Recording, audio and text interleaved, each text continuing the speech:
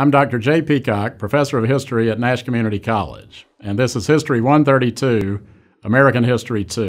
How can he be a dud or a stick in the mud when he's Franklin D. Roosevelt, George? To name any period in history after one person is questionable, but there is no question that Franklin Delano Roosevelt dominated American life in the 1930s and 1940s to such an extent that calling the 30s and 40s the Age of Roosevelt has some merit. Roosevelt served as President of the United States for over 12 years, and as Doris Kearns Goodwin has put it, these dozen years were no ordinary time. FDR took office on March 4th, 1933, in the midst of the worst economic depression in history, and before that crisis was over, he led the nation into the greatest war in history. So Roosevelt's entire time in office from 1933 to 1945 was an exercise in crisis management. Roosevelt made mistakes, especially in domestic policy. Some even argue that his economic policies actually prolonged the Great Depression. But most people, including most historians, still rate Roosevelt very highly for the way in which he guided the country through two of the gravest crises in its history. Roosevelt's domestic program came to be referred to as the New Deal.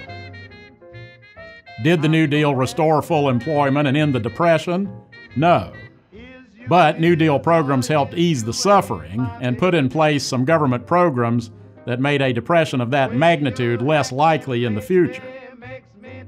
Among the most important permanent New Deal agencies were the Securities and Exchange Commission, the Federal Deposit Insurance Corporation, and of course, Social Security.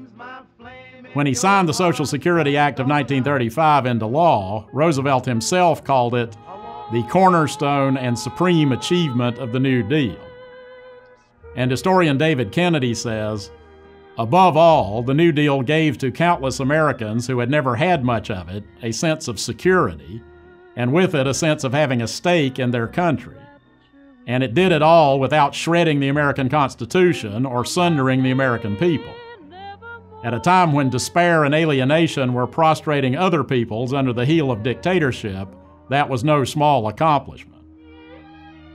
Roosevelt also helped bring a greater sense of security to the world by guiding the country through most of World War II. Before most Americans realized it or were willing to admit it, FDR saw that democracy was in dire peril if the United States did not do all that it could to defeat the forces of totalitarianism that were on the rise in the 1930s.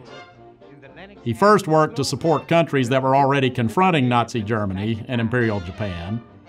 But when, on December 7, 1941, the Japanese attack on Pearl Harbor brought the U.S. directly into the war, FDR became, as he put it, Dr. Win the War. He died shortly before the end came, but his policies, in cooperation with America's allies, especially Great Britain and the Soviet Union, ensured that two of the most dangerous and racist regimes in history would not take over the world. FDR's successor, Harry S. Truman, continued, with varying degrees of success, most of Roosevelt's policies until he left office in 1953. So there is merit in calling the 20 years from 1933 to 1953 the Age of Roosevelt. Harlem will wear, so help me.